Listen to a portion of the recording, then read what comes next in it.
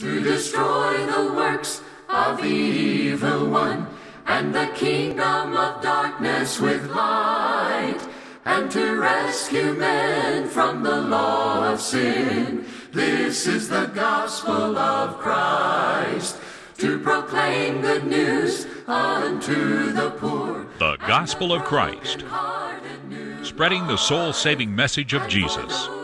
And now, Ben Bailey. This is the gospel of Christ.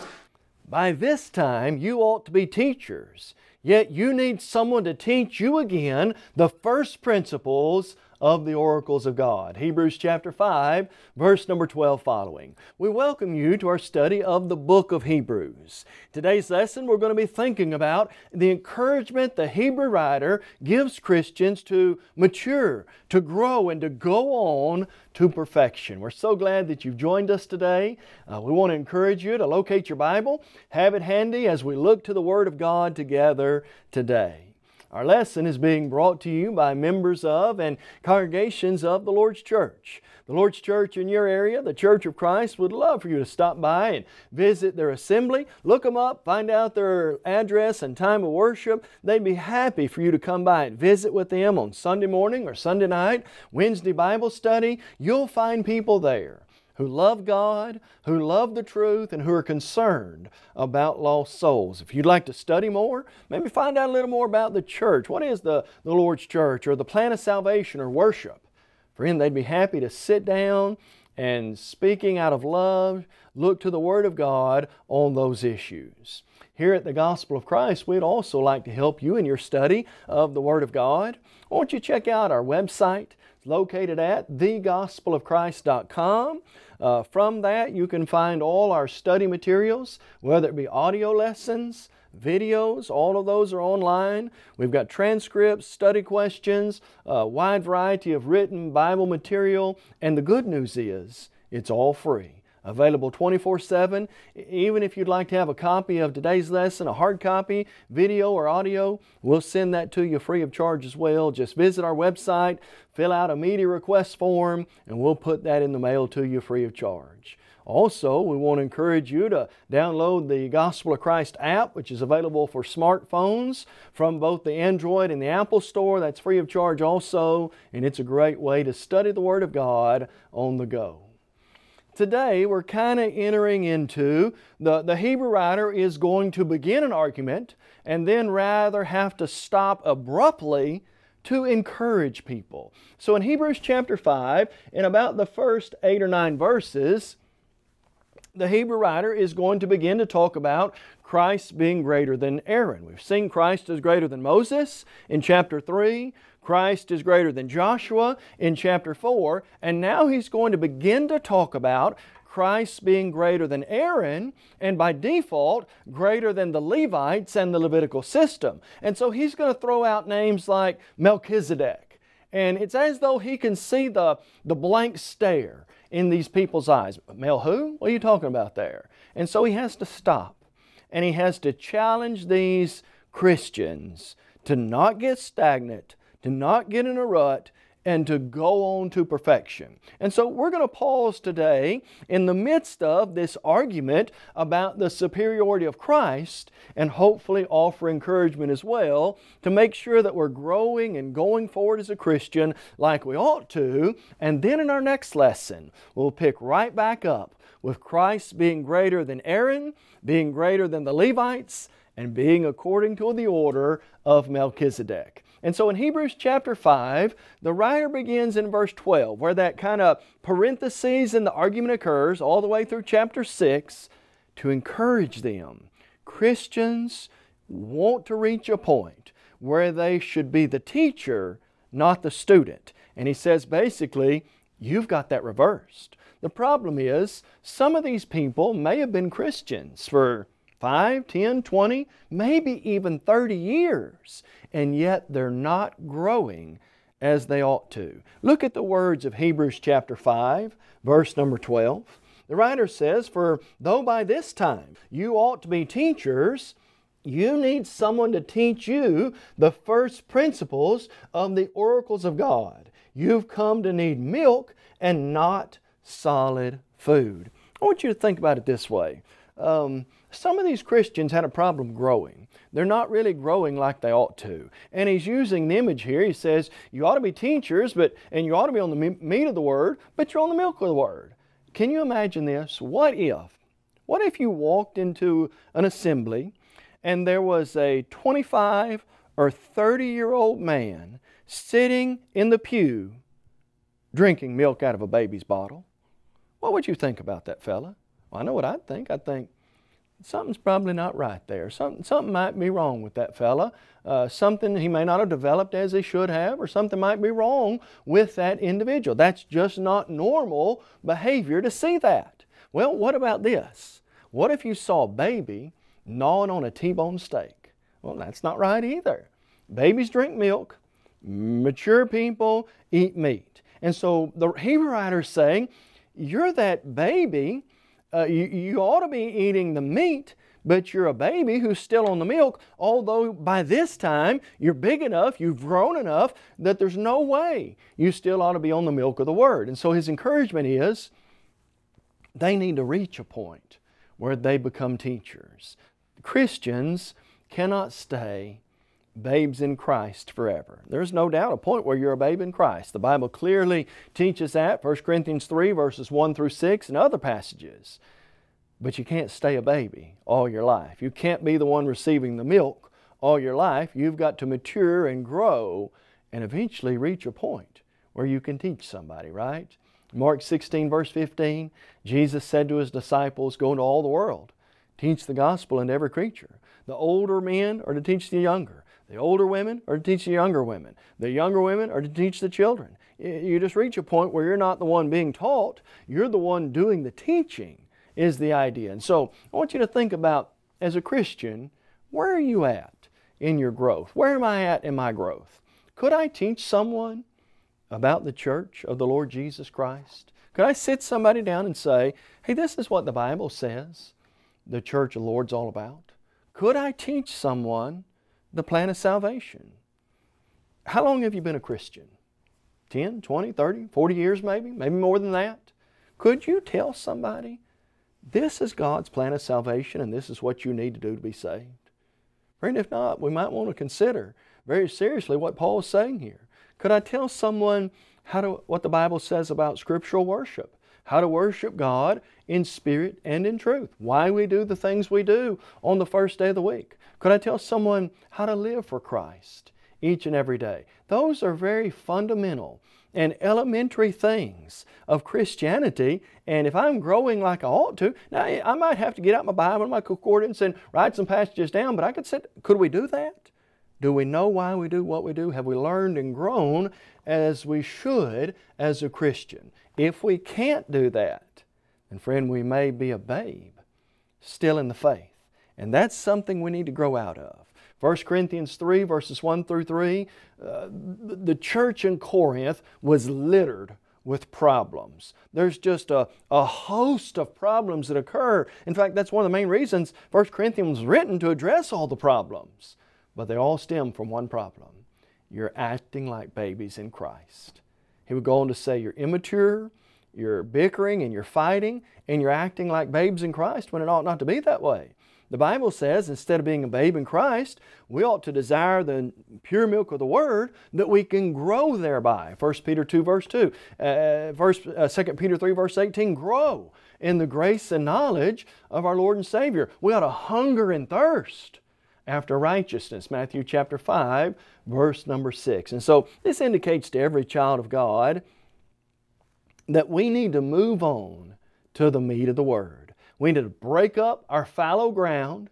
Hosea chapter 10 verse 12. We need to launch out into the deep. Let's get out of our comfort zone. Let's stop talking about and thinking about the things that are familiar and easy for us, and let's move on to areas that may be a little more challenging, but in so doing will help us to grow and can reach out to the lost just as well. And so Hebrews 5 verses 12 through 14 is probably one of the strongest rebukes in the Bible, but these people needed it. And friend, we need to be motivated as well to go on to perfection and to not grow stagnant where we are as a Christian. Now, a threefold plan is given in Hebrews 5:14 of how they can actually, God doesn't just say, hey, you're acting like a baby and you need to quit that.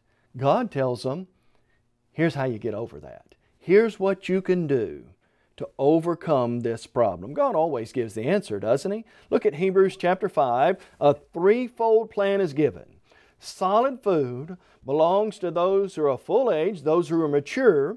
That is, those who by reason of use have their senses exercised to discern both good and evil.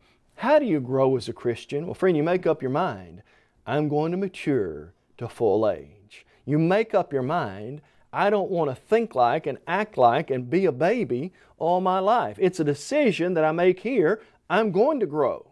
1 Peter 2:2, as newborn babes, I'm going to desire the pure milk of the Word that I can grow by it. You don't drink milk all your life. You're not on the formula all your life. You've got to move on to other things that will be better nutrients and help you to grow. And so make up your mind to mature and to grow as a Christian. Secondly, if you want to grow, use what you have and what you know. Maybe you've heard it said, you never grow more than when you try to teach somebody else, when you're trying to put that into practice. Listen again to the words of Hebrews 5 verse 14. That is, those who by reason of use. There's the idea. How do you grow? Use what you know every day. Use it to live the Christian life, no doubt. Use it to ward off sin. Your word I've hidden in my heart that I might not sin against you, Psalm 119 verses 10 through 12, and use it to teach somebody else the gospel. Hey, I'm talking with somebody and they're having a problem, and there are things in their life are not going like they really like for them to go, and they want to know, what can I do? God can help you in that situation. Let me talk to you about what God would want us to do. Let me share with you what the Bible says. Let's sit down and open up the Scripture. And hey, I may have to go home first and study my Bible some more, grow in that area, but I guarantee you, in teaching them and in using that, I'm going to grow. And then, of course, the third way, make up your mind to mature, use what you know, and practice what you have to discern both good and evil. If I want to lift more weights, how would I do that? Let's say I could bench press a certain amount of weight. I don't know what that would be, but let's say I could bench press a certain amount of weight. How could I get to where I could bench press more weight? Exercise, putting more weight on there, straining against it, growing in that area. How do you grow as a Christian? By exercising your senses to discern both good and evil. You've got to take what you know and put it to use in your life by practicing what you preach. By not only just believing those things that we believe, but actually taking them out, putting in our life, and walking in the light and using it every day, having the wisdom to know how to use that to bring honor and glory to Almighty God. Now in Hebrews chapter 6, the writer will say, this requires us leaving behind some more elementary things and going on to greater things. What are those things? Notice Hebrews 6, the elementary things we're going to leave behind, beginning in verse 1. Therefore, leaving the discussion of the elementary principles of Christ, let us go on to perfection, not laying again the foundation of repentance from dead works, faith toward God, the doctrine of baptisms, laying on of hands, resurrection of the dead, and eternal judgment. This we will do if God permits. And so basically he's saying, to get out of your comfort zone and to grow, you've got to stop staying in these elementary principles all the time. And he mentions some: repentance, faith, baptisms, laying on of hands, resurrection, eternal judgment. Hey, those are great pillars of the Christian faith. But if that's all I ever think about and talk about, those early fundamental principles that we learn, if I don't ever move on past that, I'm never going to grow. And so again, the basic idea is, get out of your comfort zone. What do you know about X, whatever that may be? Some subject that I don't know a lot about. And I'd say, you know, I need to study up on that. Somebody I work with has asked me about this and I don't have a clue about it. Well, get out your concordance, get out your Bible, study up on that. Move past just repentance and faith and resurrection and judgment and things like that on to greater things is the idea. Let's go on to perfection is what the writer is trying to say in this context. And then, of course, the writer is going to tell us another reason. How can we go? What can we do to keep going forward and to go on to perfection and to grow as a Christian, friend, a person living in sin, they can never ever mature and go on to perfection like they need to until they put that behind them.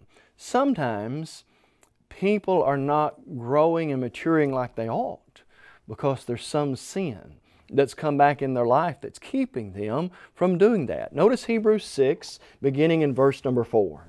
The writer will say, it's impossible for those who are once enlightened, have tasted the heavenly gift, and have become partakers of the Holy Spirit, have tasted the good Word of God, and of the powers of the age to come. Now listen to this. If they fall away, to renew them again to repentance, since they crucify again for themselves the Son of God, and put Him to an open shame. Friend, this passage is not teaching that they can't repent, but it's impossible as long as they're in that mindset for them to repent. If I am steeped in sin, you know, sometimes people try to have the best of both worlds. We want to serve God and serve mammon at the same time. We want to have our cake and eat it too kind of idea. Someone's trying to live in sin and be a Christian. You can't do both. If someone becomes entangled again in sin, and that's a big part of their life, that person can't be brought to repentance until they decide, I'm going to put that sin behind me. Now, does the Bible teach that a person can repent? Absolutely. It's impossible while they're living in that state and have that mindset of living in sin and living it up for them to do that. But friend, it's not impossible to repent. You can at any point in time grow as a Christian, go on to perfection if that person leaves sin behind. But to do that, you've got to make up your mind, I'm not going to live that way anymore.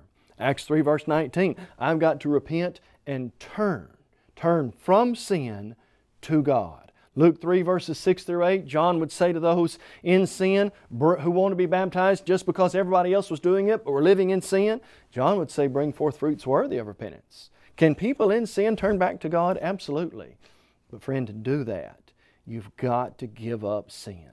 What keeps some people from going on to perfection and really growing and maturing as a Christian? Sadly, there are those who have some, for lack of a better word, pet sin in their life. They've got some sin that they're still holding on to that they just won't give up. Friend, I promise you, you will never mature. You will never go on to perfection, and you will not make it to that promised rest till you completely lay that aside. Listen to Hebrews 12 verses 1 and 2. Seeing then that we're surrounded by so great a cloud of witnesses, the Hebrew writer says, listen to these words now, let us lay aside every weight and the sin that does so easily ensnare us. Let us run with endurance the race that is set before us. Can you lay it aside? Can you give it up? Absolutely. Friend, you can't have that pet sin tag along and everything be okay. Don't get me wrong. Am I saying that we're perfect? Am I saying that we'll never sin? Of course not. From time to time, we all make mistakes and we sin. But here's the difference. The person trying to walk in the light identifies that, does his best to put that away, repents of it, turns from it. You can't keep doing it and keep walking in the light at the same time. We've got to do our best to put sin behind us and give that up and really live for Jesus Christ each and every day. Now, just like briars or weeds in the garden, there's a day coming for those who don't give it up and those who continue to live in sin. And God's going to punish them because of that. Look in Hebrews chapter 6, verses 7 and 8. The Bible says, but the earth which drinks in the rain that often comes upon it, bears herbs useful for those by whom it is cultivated, receives blessings from God. Now watch this though. But if it bears thorns and briars, it is rejected, near to being cursed, whose end is to be burnt. What in the world are we talking about with thorns and briars here? If a Christian's life, which ought to be free and pure of that, gets caught back up in it again, he's entangled in it again, 2 Peter 2 verses 20 through 22, friend, that life, if it gets caught up in sin again, the briars and thorns and the bristles, all of that, it's not where it needs to be. And the Bible says that person eventually is going to be rejected. He's in danger of doing that. He's going to be cast out and eternally burned. God doesn't want that. We don't want that. And so the Hebrew writer gives this warning, but I want you to listen next to the tenderness. This is the only time The only time in the book of Hebrews where we hear this tenderness is after one of the strongest rebukes in the Bible. Listen to Hebrews 6 verse 9. But beloved, he says, we are confident of better things concerning you. Yes, the things that accompany salvation. So he says, we speak in this manner. The writer says, I'm not afraid to warn you of this. I'm not afraid to tell you where you are. I'm not afraid to tell you to get off the milk, to get up and to get to growing again, don't grow stagnant, that if you got sin in your life, to get rid of it or you're going to be lost. And he says, but I want you to know I'm telling you this because I love you and because we're confident you'll do better things. Friend, not only do you have one of the strongest rebukes, but you have one of the greatest, most endearing words of encouragement. You can do it. We love you. God loves you. Don't give up. You can do this.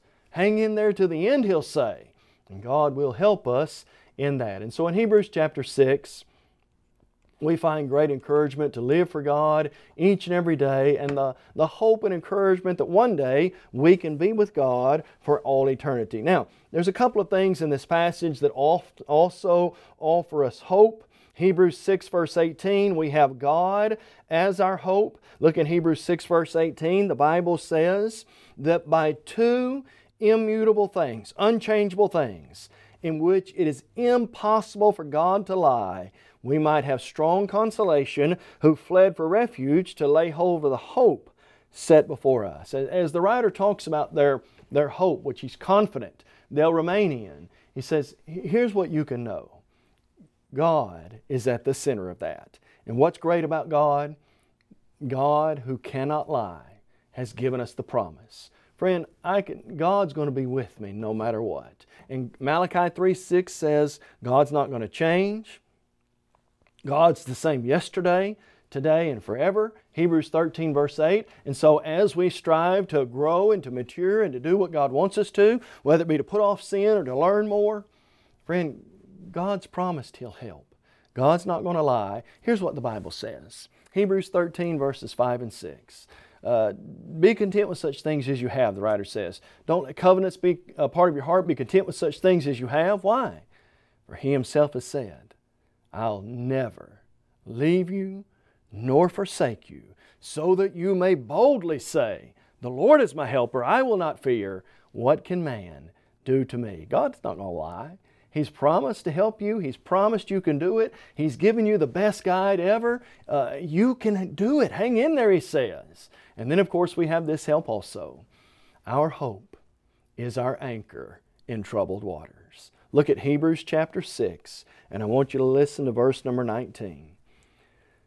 This hope we have as an anchor of the soul, both sure and steadfast, and which enters the presence behind the veil, where the forerunner has entered for us, even Jesus, having become high priest forever. And then he picks back up with the argument, according to the order of Melchizedek. Friend, what encouragement do we have to go on to perfection, to don't stay a babe in Christ, but to mature, to lay aside sin, to keep pressing toward the prize?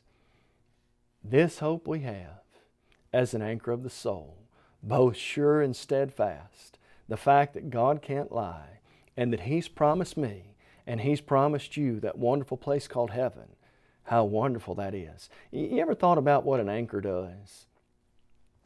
Take a boat or a ship that's in the water, and the tide comes out and the tide comes in, and when the tide goes out, whatever's in the water, it kind of pulls out with it. It moves everything around in the process of that. That anchor holds it steady. In the midst of all that movement, all that chaos, all that back and forth, it's held steady. It doesn't give way. It remains firm. It doesn't give in. Well, how is that? Because it has an anchor, something to hold it down, something tied to.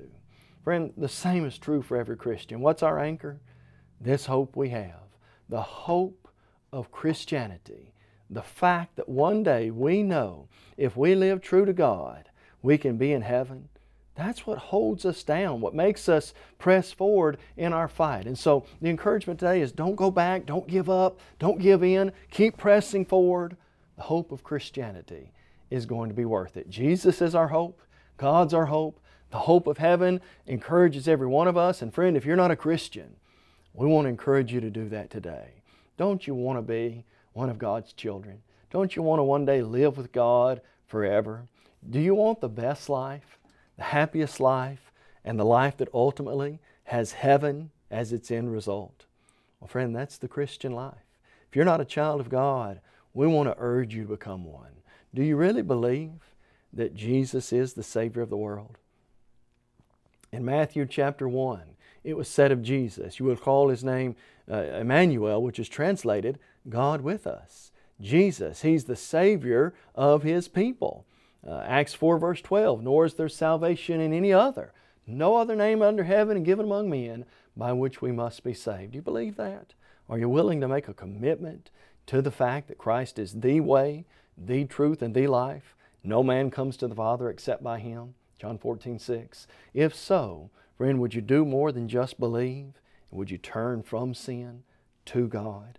1 Thessalonians chapter 1 verses 6 through 10. It is said of the Thessalonians that they turn from idols to God to serve the true and living God. The Bible says repent and turn, and that's a perfect example of that. We leave sin behind and we turn in the direction of God to live for Him. Having repented, would you confess Jesus as Lord and Savior? The Bible says in Romans 10 verse 10, with the heart one believes unto righteousness, and with the mouth confession is made unto salvation. And having made that good confession, would you obey the gospel in baptism? Here's what Jesus said, unless a man is born of water and the Spirit, he cannot enter the kingdom of God. You know, Saul of Tarsus was told by the Lord, you go into the city, it'll be told you what you must do. Ananias approaches Saul, and in Acts 22:16, here's what he says. Saul, Saul, why are you waiting?